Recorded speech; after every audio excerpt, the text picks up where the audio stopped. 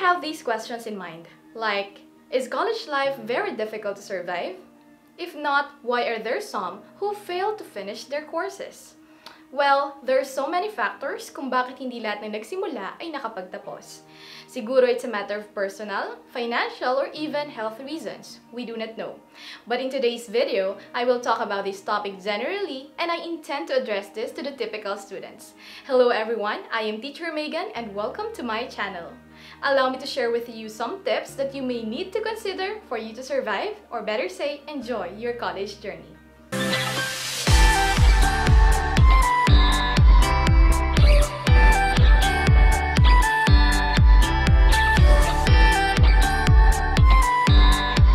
Let me begin with the most important tip that is not only applied to your college journey, but in everything that you do. And that is, keep your faith strong and deep. When I was in high school, I admit na hindi pa gaanong ka-establish ang personal connection ko sa Panginoon. Pero nung nag-college na ako and I had my prayer time, my devotion, dun ko mas naramdaman ang gaan ng buhay. Pagdating sa mga pagsubok, madali ko siyang nalalampasan. And that was when I surrendered my all to God. And dun ko rin na-realize kung gaano kahalaga ang pananampalataya sa buhay ng tao. So whatever your religion is, sana hindi natin iset aside yung pananampalataya natin, yung personal connection natin sa Panginoon, kasi yun naman talaga ang maglilid sa atin sa success. My next tip is, set your goal. You may have heard this quotation a lot of times, but I will still share this, and sorry if I forgot the author's name, pero the quotation goes this way. Aim for the moon, and if you miss, you will fall on the stars. Do not think na imposible mo siyang ma-achieve, kaya hindi mo na lang siya i-goal. Itaas mo na siya as high as you can, so if you miss it, you will still fall on good achievements. The third tip that I have for you is avoid distractions. So when I say distractions, I want to highlight the three na commonly na naobserbahan ko sa mga klase ko na nag-aaral pa ako or yung mga nakikita ko sa mga estudyante ko. Yung first distraction na yun ay pagkakaroon ng karelasyon. Kasi minsan, when my student or my classmates back then fall too much with someone, sobrang affected sila na naapektuhan na rin pati yung pag-aaral nila. Like, you have to remind yourself, ano ba talaga yung purpose ko? Bakit ako nag-aral? Bakit ba ako pinapasok ng college ng aking mga magulang? Bakit ba ako nagsisikap para sa sarili ko? Para ba makipagrelasyon at that time? So, sana i-align natin yung actions natin sa ating goal. Hindi ko naman sinasabing masama makipagrelasyon kasi minsan may mga times naman talaga na healthy relationships can bring out the best in a person. Okay, so kung yon, good for you. Pero may times kasi na hindi na mas naglalaan pa tayo ng oras sa relationship natin kaysa sa pag-aaral, sa paggagawa ng projects, or something like that.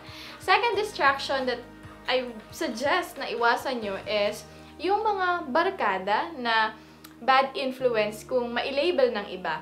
Okay, so ito yung mga barkada na mayat maya yung yaya sa mga outing, inuman, or mga party-party. So again, hindi naman siya masama. Nagiging masama lang siya kapag mas marami ka ng oras na inilalaan sa mga ganung bagay, sa mga kasiyahan, inuman session, kesa sa oras na meron ka para sa sarili mo, sa pamilya mo, at sa pag-aaral mo. And yung sunod naman na distraction na sana maiwasan nyo is yung mga bisyo. Okay, yung bisyo na tinutukoy ko ay pwede siyang computer gaming, yung addiction na sa mga games, pwede siyang mobile games or computer games, or pwede siyang pagyoyosi or alak. Kasi alam naman nating lahat na every time you engage into those activities or vices, nalalaan na rin yung allowance mo sa mga ganung bagay. Which is, in the first place, your allowance is meant for you to use for your academic purposes. Please remind yourself na lang na yung mga sacrifices ng mga magulang nyo para lang maibigay yung allowance na yon, and sana i-allot natin yun sa mga makabuluhang bagay.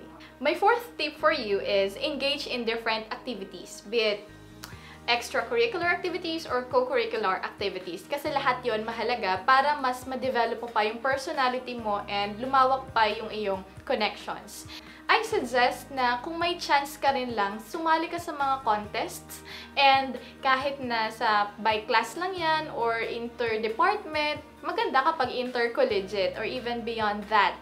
Okay? Kasi mas gagaling ka pa, mas ma-hone pa yung abilities mo, yung skills mo by participating in those activities. Itong mga activities na to ang mas magdadagdag ng highlight sa college life. Gusto ko rin i-share sa inyo yung dalawang extracurricular activities na sinalinan ko na hanggang ngayon tawan-tawa pa rin ako. Okay, una ay yung sayawit. Sayaw-awit. And it's part of the Buwan ng Wika celebration noon. Okay? Hindi ako marunong kumanta, hindi ako marunong sumayaw. As in, I mess up. Okay? Sa mga ganong bagay. Pero, sumali ako. Kasi, gusto ko lang ma-experience yon. And, alam ko naman na, nanalo man kami na 3rd place. Alam ko hindi yun dahil sa akin. Kasi nag-lip sync lang ako. And, yung pangalawa naman, na activity na sinalinan ko na walang makapaniwala ay yung first aid training. Bakit nakakatawa yun for me? Kasi alam naman ng lahat na takot ako sa dugo. And natatawa rin yung mga PSD, rescuer, yung mga nag-train sa amin ng first aid. Kasi hindi talaga ako nanonood or nakikinig nung part na may mga open wound, yung mga sugat, yung pagbabandage na. Hindi ko alam kung paano nangyari yun, pero sobrang proud ako sa sarili ko kasi nagawa ko siya. And napakasaya nun kasi taga-bit-bit po ako ng first aid kit. My 5th tip for you is avoid procrastination. Ayoko man siyang i-deliver in a negative way, pero let's accept this so frankly kasi many of us are guilty of this. Do not procrastinate. When I say procrastinate, wag sana nating i-delay yung paggawa ng mga outputs or tasks na kailangan nating gawin or gagawin man natin siya kung kailan late na or kung kailan 5 minutes before the deadline na. Because when we procrastinate, yung quality ng output natin talaga ay magsasuffer. And alam ko siya kasi na-experience ko siya. However, there are people who find time and peer pressure very effective sa kanilang pagtatrabaho. May mga ilan na hindi siya nakapag-function ng ayos unless malapit na talaga ang pasahan or examination. So, okay lang naman siya. Whatever is effective for you. Pero as much as possible, kung merong sinabing recitation or may darating na exams or quizzes or pasahan ng output, gawin natin siya as early as we can para mas mapaganda pa natin siya. And the last tip that I want to share with you is have a good character. Gusto ko sanang i-point out yung pagiging respectful and polite ng mga estudyante. There are times na pakiramdam ng mga estudyante, mas magaling pa sila sa teacher. And may times na totoo naman talaga yon. Pero sana, matuto pa rin tayong rumispeto at gumalang sa ating mga teachers. Kasi if we're going to see it, you are the student and yung teacher mo pa rin ang teacher na siya pa rin yung magbibigay sa iyo ng grades. And sana yung pagiging magalang na pino-point out ko sa tip na to is hindi lang para sa mga teachers, kung hindi para rin sa mga kaklase mo. Kasi sa college, minsan may nape-personal, minsan may mga estudyante na kilala na mahangin, mayabang. And because of that, mas nababawasan yung tiwala sa'yo ng mga tao. Sobrang halaga ng connection pagdating sa college, and yung mga connections na magigain mo pag nag-aaral ka pa lang, ay yun din ang magagamit mo kapag nagtatrabaho ka na. Alright? And that's it, guys. Thank you so much for listening. And I pray na maging makabuluhan at maging masaya ang college life mo just like how I experienced it. God bless everyone and thank you so much for watching. Bye!